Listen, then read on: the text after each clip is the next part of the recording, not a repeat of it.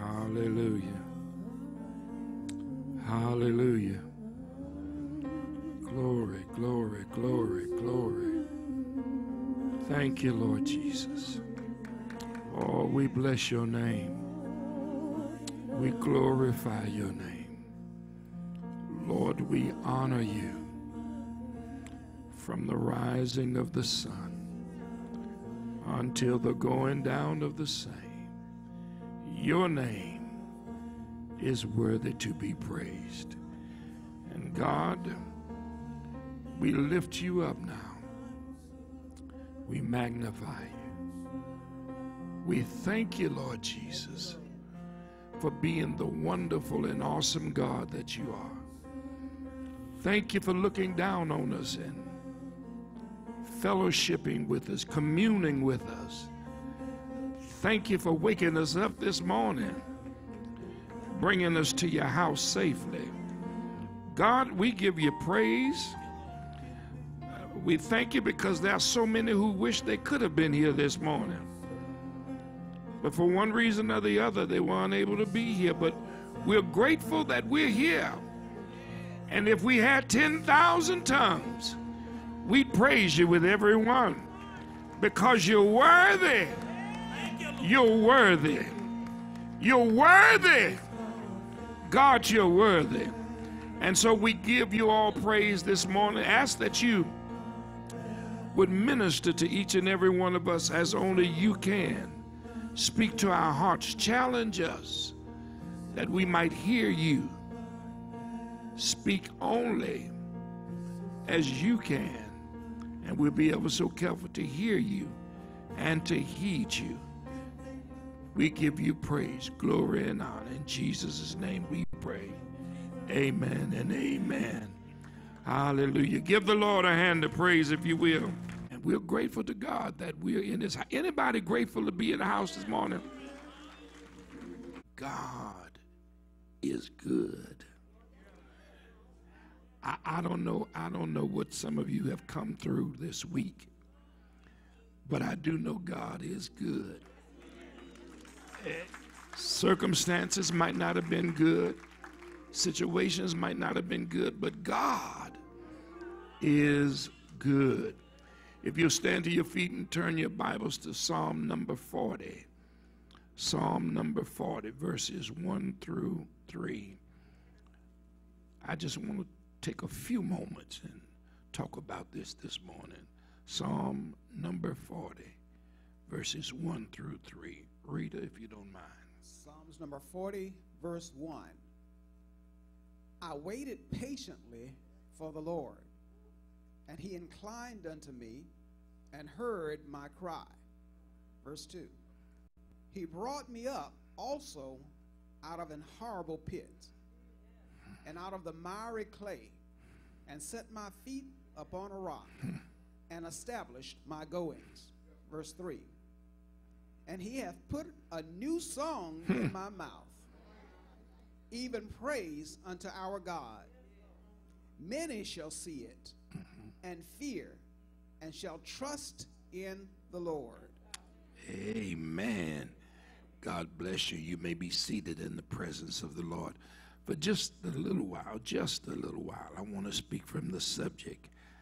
I don't mind waiting on the Lord. I don't mind waiting on the Lord. If anybody else agrees with me and you don't mind waiting on the Lord, if you don't mind repeating with me, say, I don't mind waiting on the Lord. Now give him a hand of praise. The psalmist starts off by saying, I. He doesn't say we. He says, I. And that must be a personal conviction on behalf of the believer to be able to say, no matter how long it takes God, I'm willing to wait on him. And my brothers and sisters, not many of us have the propensity to wait on God, because in this instant society in which we live, we want everything yesterday. We want everything manifested immediately. And God can do it, but sometimes he chooses not to do it. God wants to know sometimes how sincere you are, and then he shows you to yourself.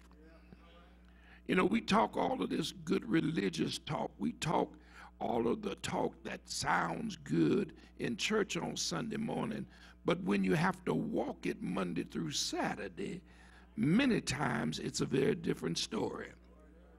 And sometimes saints of God say these different things and it sounds good and we get excited about it, but the truth of the matter is, if we had to wait on God the way many of the biblical characters of antiquity did, many of us would have given up a long time ago.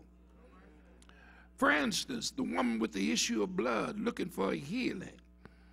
12 long years. She believed God for a healing, but she went doctor to doctor to doctor to doctor. But it wasn't until she heard about Jesus that she sought Jesus and could not wait any longer. She made clear that if I could just touch the hem of his garments, I shall be made whole. Here's what she said: I waited long enough. I'm going to take my blessing. And you know, that's all right too, if you got the kind of faith that can bring your blessing to you right now, or bring you to your blessing right now, because some of us have that kind of faith, because the Bible says the kingdom suffereth violence, and the violent taketh by force. And you got to recognize every now and then, God wants to see how bad do you want a thing. How bad do you really want what you're asking God for? And we just expect God many times to drop stuff in our lap. And God wants to know, how sincere are we to wait on him? Thy will be done. The woman in Luke chapter 13, beginning at the 10th verse, was bent over, had a spirit of infirmity, bent over for 18 years. Now, she wasn't sick, mind you. She had a spirit that bent her over for 18 years. She couldn't stand up straight for 18 years, but she came to church every Sunday morning. But one Sunday morning, Jesus was there. And when Jesus saw her, he said, what is wrong with this woman bent over like that? He already knew that that spirit had been on her and bent her over like that. But he had a point to prove because, you know, everybody, and this always amazes me because the Bible gives us pictures and illustrations that help us understand, even in our present day, the reality that is. The Pharisees and the scribes and all of these other folk that did not like Jesus found themselves being where Jesus was. But it wasn't always to hear him, it was to observe him, to see what he was doing, and to see how the people were responding to him. And so Jesus called that woman, and he healed that woman. Now, on the Sabbath. Now let me ask you a question. What day of the week is better to get a healing than on the Lord's day? But the hypocrites, the Pharisees and all of these folk who pretended to be holy got mad, righteously indignated, because Jesus healed this woman on the Sabbath day. Jesus said, wait a minute, how many of you have an animal? And, you know, if he falls into the well, you would not wait till the next day to go and get him out, but you'll throw a rope down there and pull him up on the Sabbath day. How much more should this woman, this human being, be relieved of this spirit of infirmity that she's carried around for 18 long years? And I need to tell you, she didn't ask the Lord to heal her, deliver her, to set her free. She just showed up to church like she was. And that tells me some of us need to get over ourselves.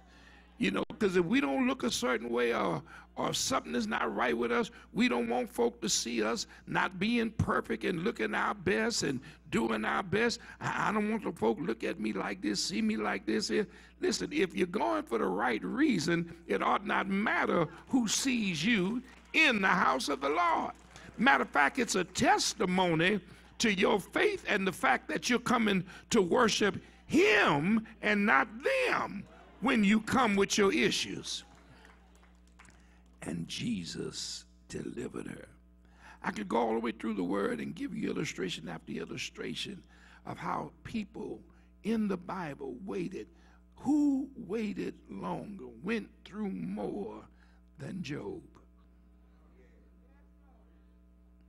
42 chapters devoted to the struggles of Job.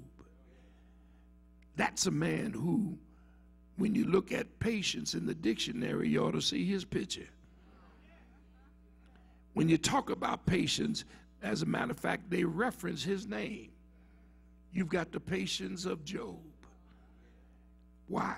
Because through it all, he learned to trust the Lord for his word. Not how he felt, not what he was dealing with, not what he was going through, not what his friends were saying, but what God had said. So listen at what David says. I waited patiently for who? For the Lord. See, a whole lot of us are waiting patiently for the wrong person. And sometimes you wait all that time and get let down, disappointed, because you were waiting on the wrong person. You should have been waiting on the Lord. And he inclined unto me his ear. Unto me. He heard me. Listen, I want to tell you 3 quick things, and I'm going to be through with this because you've read those 3 verses already, and all that I'm going to say is in those 3 verses. But point number 1, He waited patiently because he knew that if the Lord would hear him, everything would be all right. This is David who said, if I regard iniquity in my heart, the Lord will not hear me. So he knows when he prays and God hears his prayer, he knows that everything is going to be all right. Now, secondly, he says, he inclined unto me. Listen, meaning his ear. But what that point meant was that because he heard me, I know he was going to do something about it. And my brothers and sisters, isn't it wonderful to have the confidence in God to know that if God hears you, that you're going to have the petition that you've prayed for, that you asked God for, that you sought God for, that you believed God for. If he just hears you, that means that there is no guile in your heart, that you're not being untrue and unrighteous, that you're being real with God and honest with God, and you're laying yourself out before God. There's nothing to hide from God. You're not trying to act as if you're one thing and God knows you're another thing. It's like, God, I'm open before you. And so when you pray to God and he hears you, you know that God's already on the way. Matter of fact, Jeremiah say, while you're yet called. I wish I had a Bible-believing church. He answers your call, your prayer, your petition. Why? Because God knows what it is you need before you even know you need it. Jesus put it this way, but seek ye first the kingdom of God and his righteousness, and all these things shall be added unto you. God desires to give you his best. Jesus is the prime example of that. If he spared not his only son, begotten son, the only one he had, he gave him to us that through him we might come back to God the Father.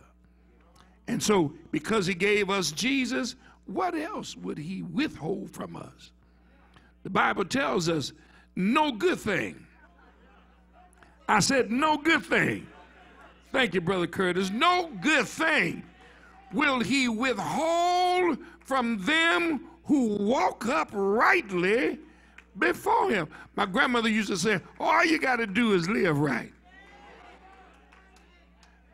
All you got to do is live right. God won't hold back from you the things you desire. God won't hold back the things you need. All you got to do is live right. And the third point, and I'm closing.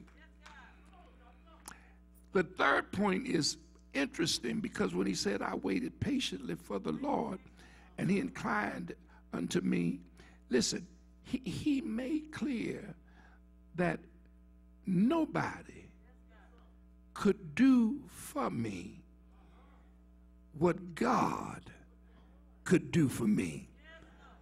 So where else would I turn?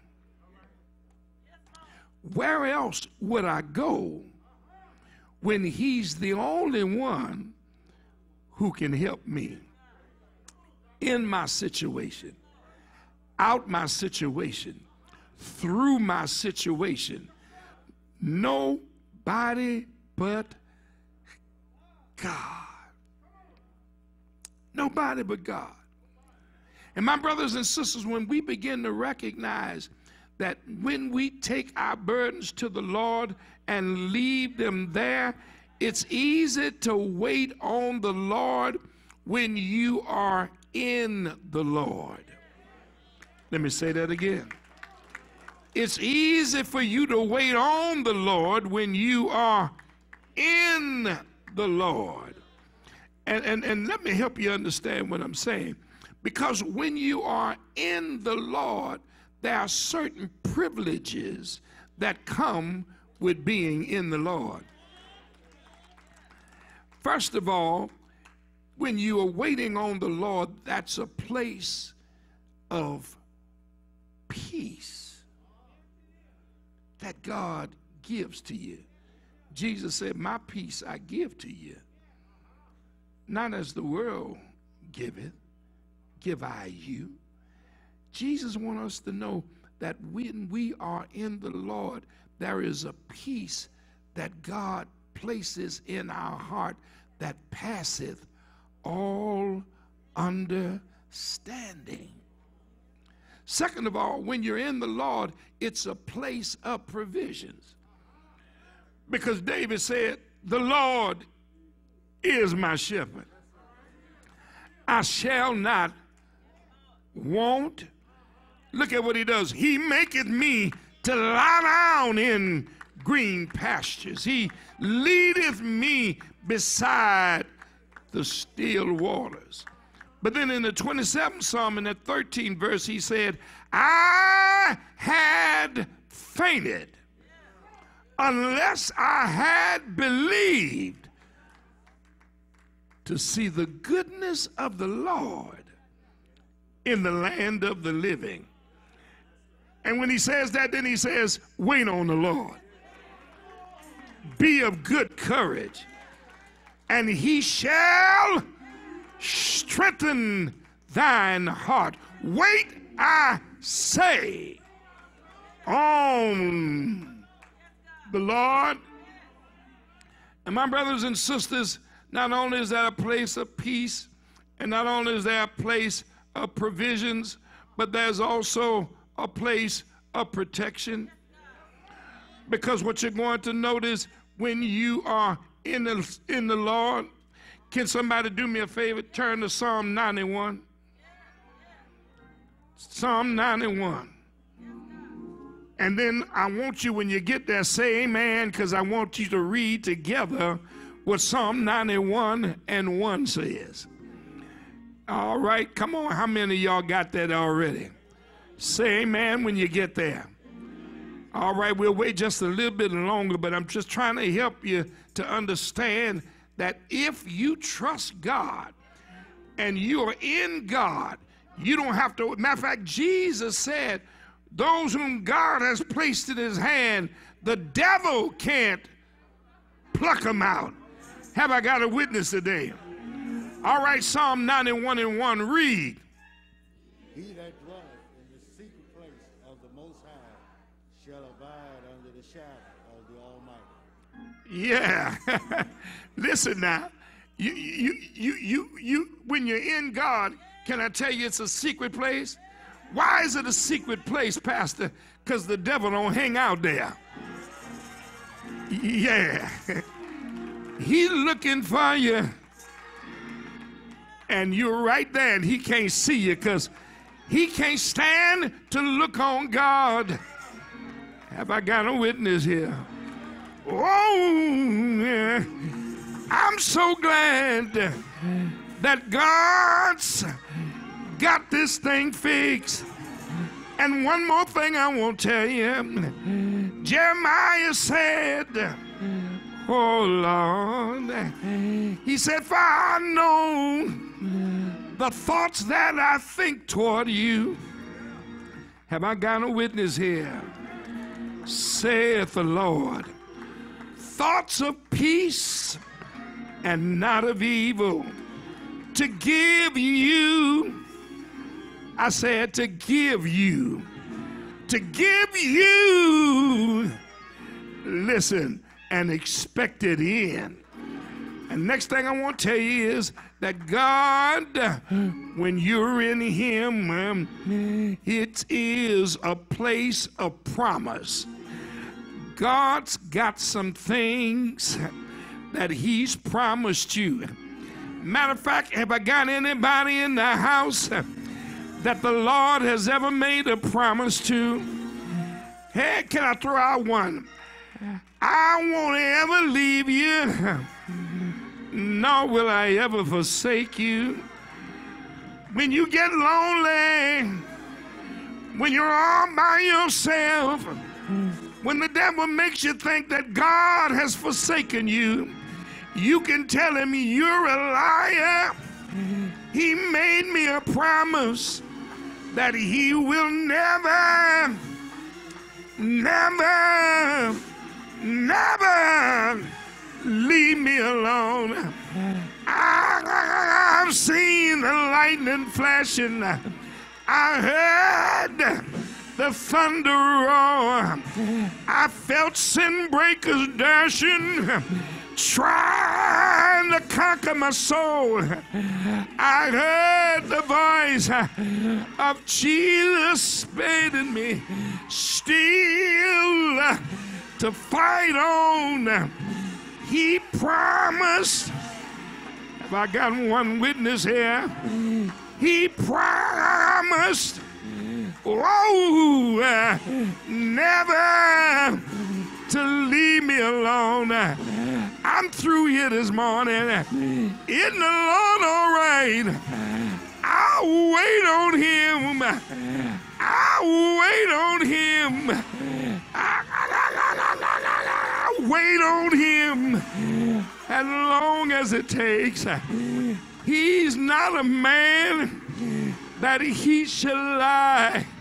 If I got a witness, I want to encourage you. Wait on the Lord. Wait on him. Wait on him. Wait on me. He promised you, and he's going to fulfill it. If he don't come today, he'll be here tomorrow. If he don't show up tomorrow, look the next day. All I'm telling you is keep on looking, keep on waiting, keep on believing, because after a while,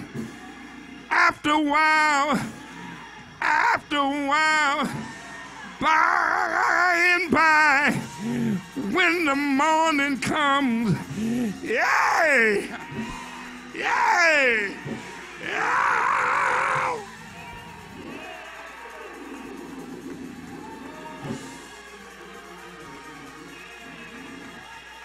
I know he will show up and show out. Give God a hand of praise.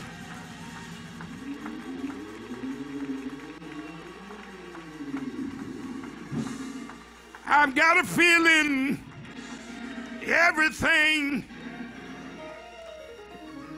Come on, just tell 2 or 3 people, I got a feeling everything gonna be all right. No matter what you're going through. Hey!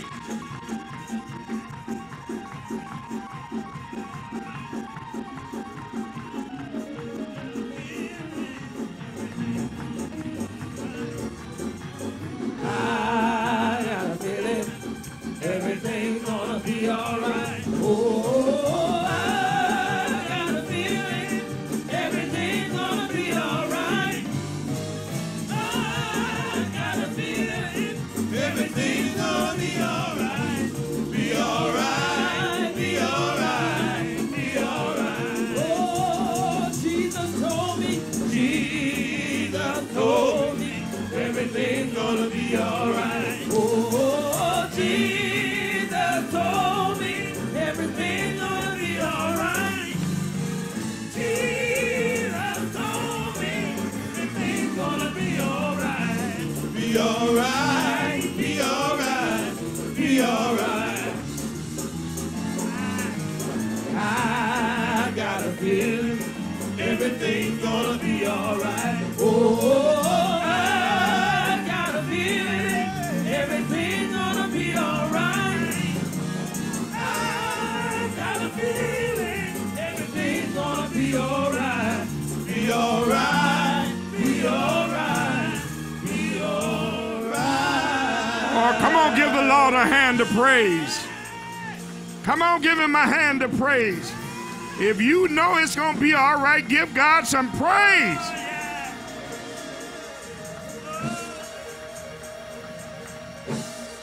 Come on, tell somebody he's coming, he's coming, he's coming. I might be waiting, but he's coming.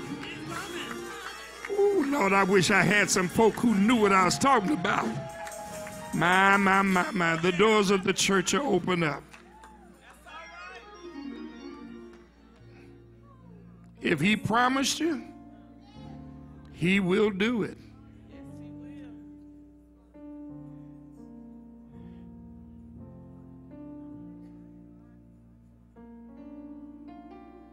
Yes.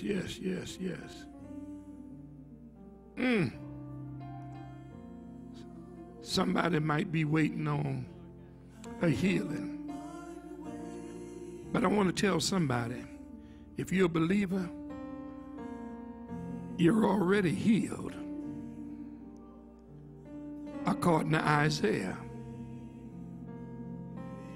he says, by his stripes, ye are healed. Well, if I'm healed, why don't I feel like I'm healed? Because you're waiting on the manifestation of the healing. You're healed, you're just waiting on the manifestation.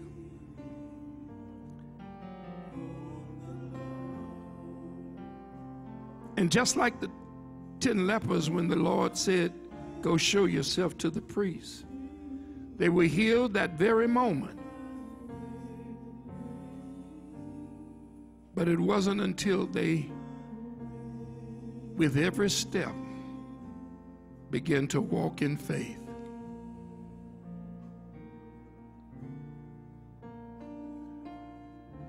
Jesus has not forgotten his promise to you.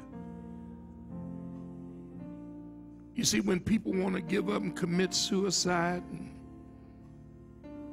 and when they drink themselves into a stupor and they fill their veins with drugs, etc., is because they can't wait on the Lord. They don't believe that God's going to do what he said he's going to do. But God is not a man that he should lie. He's faithful. Anybody know he's faithful? You might have been going through what you're going through for a long time, but God is faithful. And listen, when he brings you out, he still has the ability to restore what the cankerworm has destroyed. You don't have to get in a rush. God knows what he's doing. You just hold on.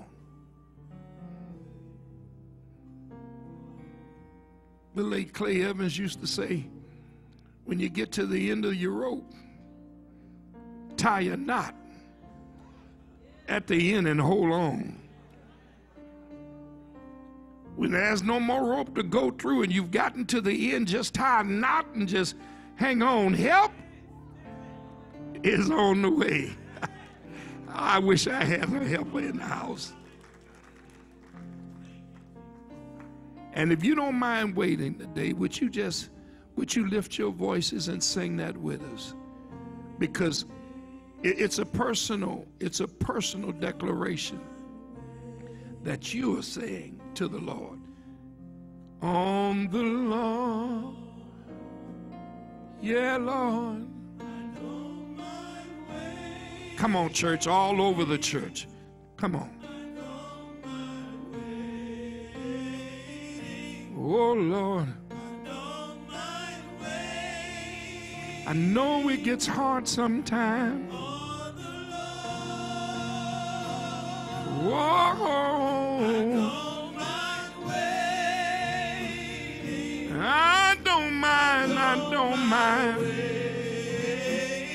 I don't mind. Waiting on the Lord. Take it up. I don't mind waiting. Ring it out this morning. I don't mind Waiting. Yeah, Lord. I don't mind waiting. Yeah, don't mind. I made up my mind. I don't mind waiting on the Lord. I don't mind waiting. Thank you, Jesus. I don't care what the devil does. On the Lord. Yeah. I don't mind waiting. I don't mind waiting. God's got this thing fixed.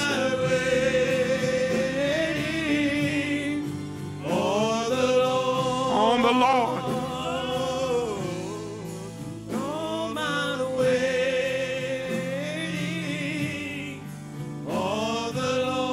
The doors of the church are open. The doors of the church. If you're waiting on the Lord, you're in a good place. It's a place of peace. It's a place of provisions. If you're waiting on the Lord, oh my goodness, God is faithful. It's a place of protection. It's a place of promise. Oh yeah, oh yeah. But you come to him, the doors of the church are open. I'm waiting on you. I'm waiting on you.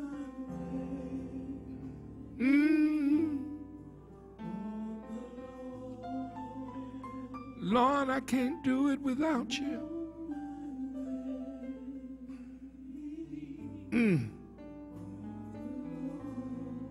Somebody right here today, God is speaking to. And he's telling you to trust him. Trust him. I know you've been waiting. I know you've been waiting, but God is still working on your behalf. God wants me to tell you that the reason why it's taking so long is because he's decided to enlarge your blessing, to increase your territory. He's working on some other stuff that's connected to your stuff.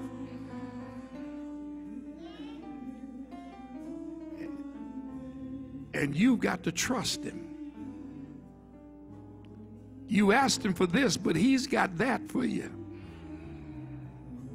But you've got to trust him. You've got to trust him. Oh, bless his name, bless his name. Our last appeal. The Lord is calling you today. You can't do it on your own. You need the Lord. You need the Lord. You can't fix it on your own. You've tried again and again and again and again. You need the Lord. God is the only one who can take your feet out of miry clay and place it on a rock, solid foundation. Pull you out of a horrible pit. You're stuck in a rut and can't get out because you think you could do it on your own, but you can't. You've got to trust God. Wait on him, wait on him, wait on him, wait on him, wait on him. On the Lord. Well, give God a hand of praise.